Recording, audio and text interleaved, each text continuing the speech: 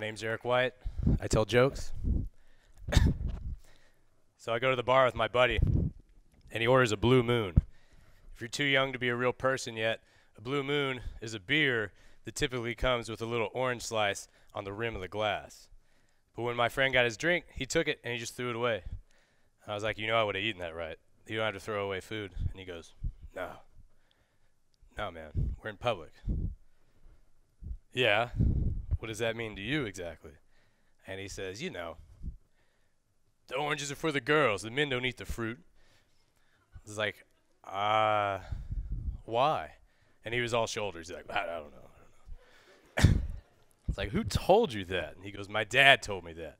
He told me that a long time ago, and I'm surprised you didn't know that. I was like, your dad's stupid, man. He told me he dunked on Michael Jordan. That dude's bullshit. Don't listen to him.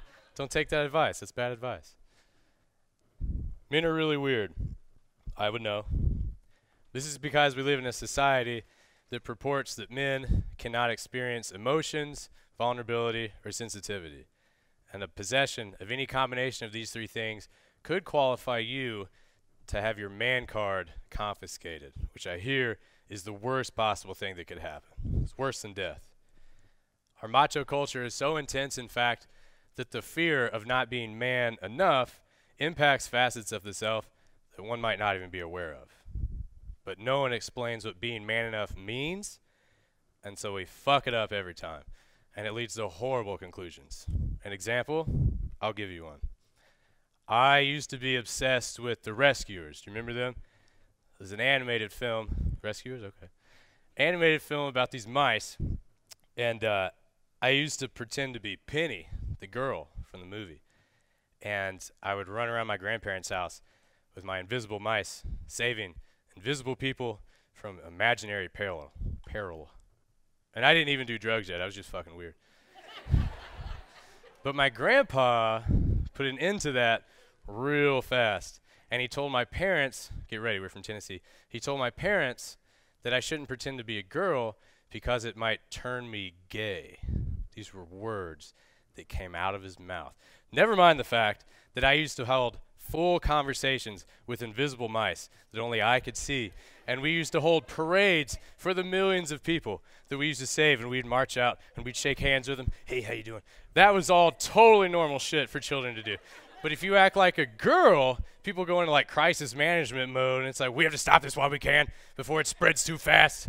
We're gonna have to take his man card. It's worse than death. It's weird, man. The lack of emotional intelligence in our society and men is just overwhelming.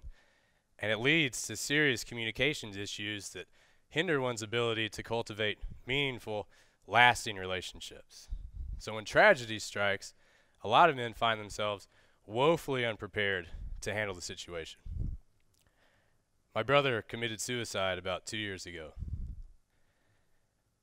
When I got the phone call, I had just gotten home from class.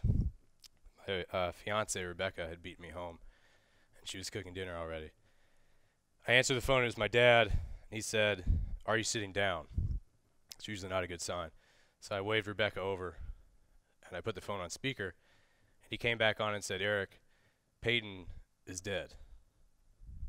My mom came over the phone and said, "Your brother killed himself."